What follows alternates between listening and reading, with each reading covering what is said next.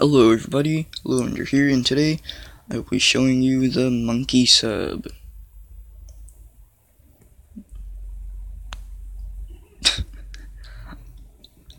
That was just random.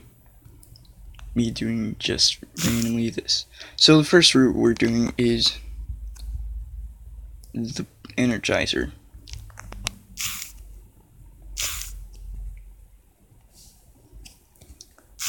So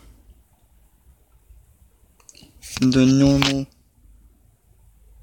monkey sub shoots like darts that I guess home into balloons. Yeah, they home into balloons. Yeah, they home into balloons, and so yeah, they can pop up to 2 balloons. That's their maximum pierce. They do 1 layer of damage. And so yeah. So the first upgrade is longer range. Basically allows it to see further away. Second, I should put this away from the entrance. Second one is advanced intel. It allows it to see anywhere on the map where another monkey is. So if I put a glue gunner up here,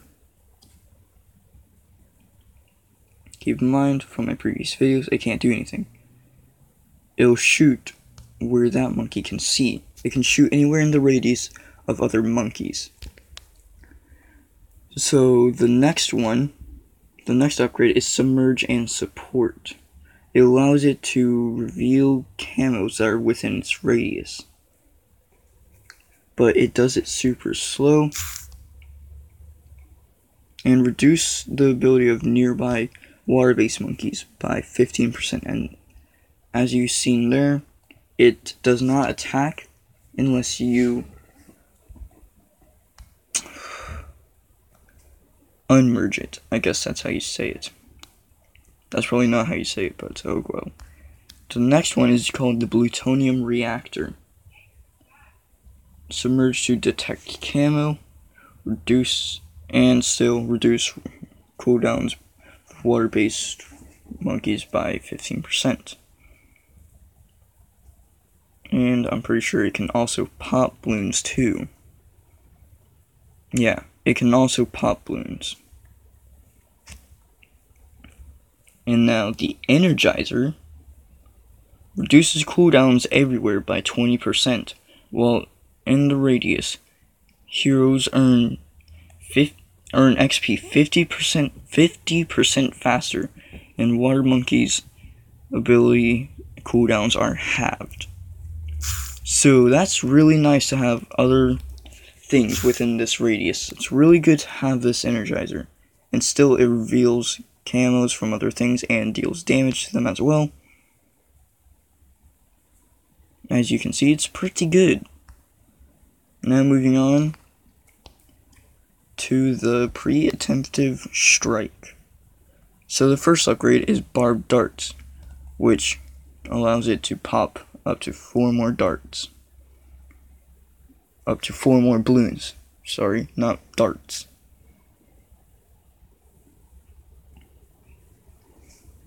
Oh no, it can pop 6 balloons.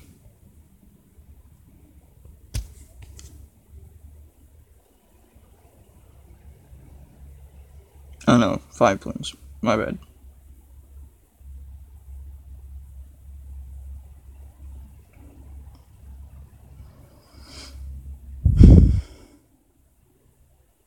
Okay, yeah, it can pop up to 5 balloons now.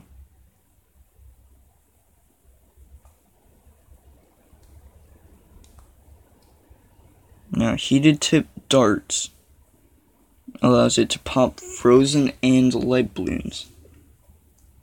So if we send in some lead balloons, it will be able to pop those. So if you place this thing down, if you get heated tip darts, it's able to pop lead balloons. The next upgrade is ballistic missile.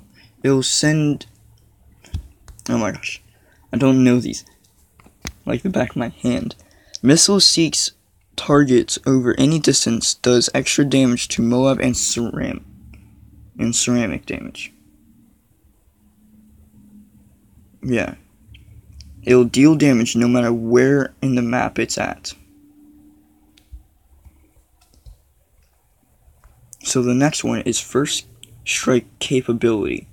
It gives you a ability which does loads of damage to any balloon that it hits. First Strike Ability A. First Strike Ability. A devastating missile strike on the largest balloon on the screen. Yeah, as it says, the largest balloon on the screen. So if it's any balloon, like even if it's a big, it'll choose the big over any other balloon. By the way, big is this guy. Oh wow. That ability does a lot of damage to the big. I didn't realize that it does that much damage. Preemptive Strike is the next upgrade. Automatically triggers Moab Assassin effect whenever Moab class balloon spawns from the entrance.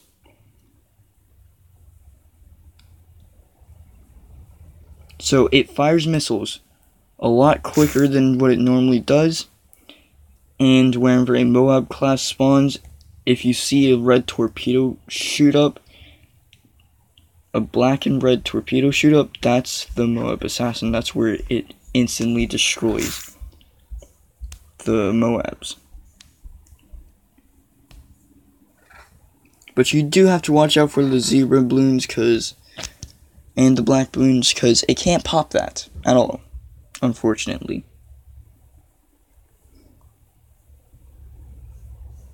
Yeah, so it was just fire really quickly, and the ability does a heck of a lot more damage than what it normally does. So let's see if it, without the ability, can take out a ZOMG. Or a Zomg.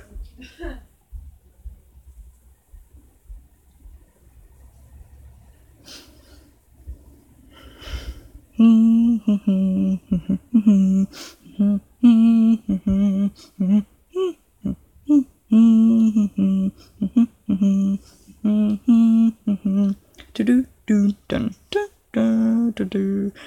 don't know where that song is from.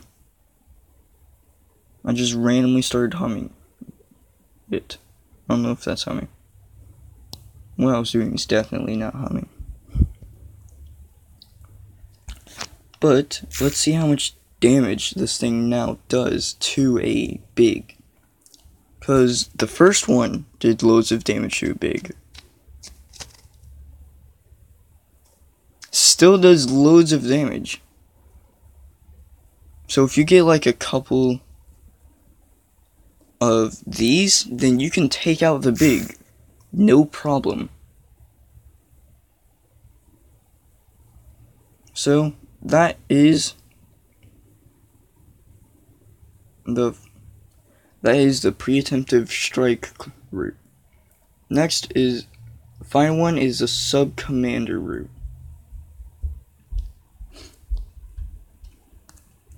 First one is twin guns, allows it to shoot 2 times fast. It allows it to shoot 2 times faster than what it normally shoots. So as you can see, shoots 2 times faster. Airburst darts. Whenever the darts are shot at the balloon, they will burst into 3 separate darts in midair. Sometimes if the balloons are too close, then they won't be able to do it in time.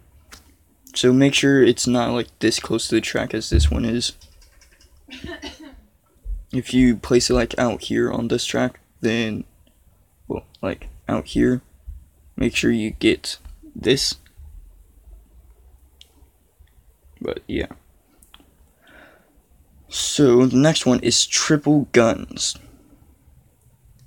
Basically, it shoots 3 times fast. So if we send in a bunch of rainbow,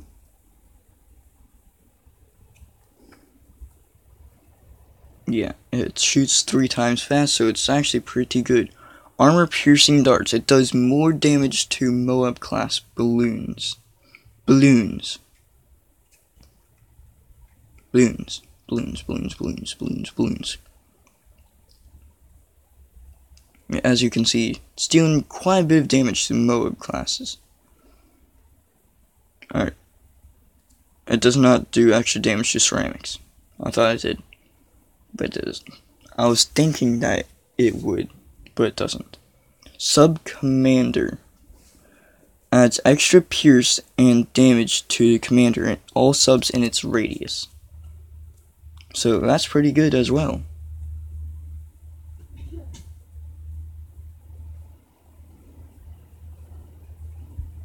Oh wow, that's really good. That's incredibly good. Alright. So, hold up guys, I'll be right back. Alright, so that was the Sub-Commander route. Now time to show you my personal favorite routes. So, Energizer, I wouldn't actually do anything with it. I wouldn't buy any other routes. I'll just go the one route. Because if you go any other routes, if you're just going to have this sitting at the entrance, like this, then there's no point in getting other upgrades, because it's better if you keep it submerged so that it keeps doing damage and keeps revealing camo balloons. So that's what I would do. Anyone else can do anything else. Now, pre-attemptive strike, I would say do twin guns and airburst, just so that it can deal extra damage to anything that comes in its radius, because anything outside of its radius, missiles are just going to keep getting shot at it. So the next one, hold up everyone, I'll be right back. Alright guys, I'm back. So what I would do for the Sub-Commander is I would do longer range, so that it can just hit anywhere on the map. But all of those are my personal ideas. But that is the end of the video.